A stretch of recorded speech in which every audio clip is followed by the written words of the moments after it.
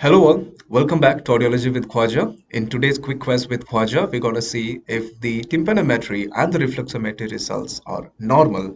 Can we call it as a normal middle ear? Let's get into the video.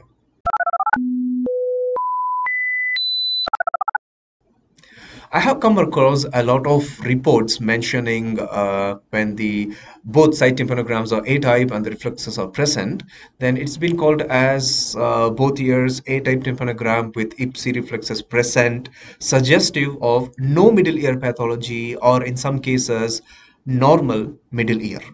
So this video is about using such words in our reports is correct or not.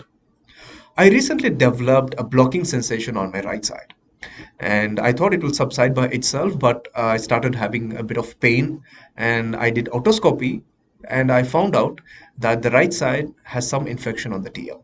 And you're currently looking at the otoscopic images. You see that the left ear is normal, but the right side is not. So I wanted to know how is the tympanogram and how is the reflexes. So I was expecting AS on the right side actually, but it was A-type on both sides.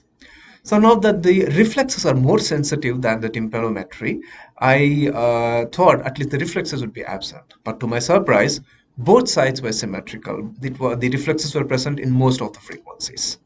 So if I have to report, as per the reports that I have seen before, it would be both ears, A-type tympanogram with IPSI reflexes present on both sides, suggestive of no middle ear pathology. But actually, we have seen the otoscopic images where the right ear has some pathology. So using this term is totally inappropriate.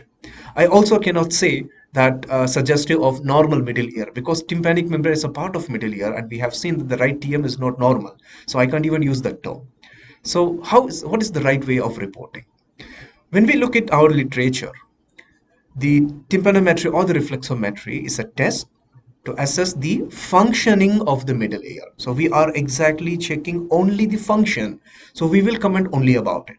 So what I would recommend to use it or any books that has been written on reporting or in the adult case books from the theme publications, what they advise you to use the term is middle ear function. So how it should be written? Both ears, A-type tympanogram with IPSI reflexes, or if you have done both contra, mention it as both IPSI and contra, IPSI reflexes present, suggestive of normal middle ear function. This would be the right way. If you think there is other way of reporting the tympanometry and the reflex reports, please drop it in the comment section. That would be helpful for us. See you in the next video. Have a nice day.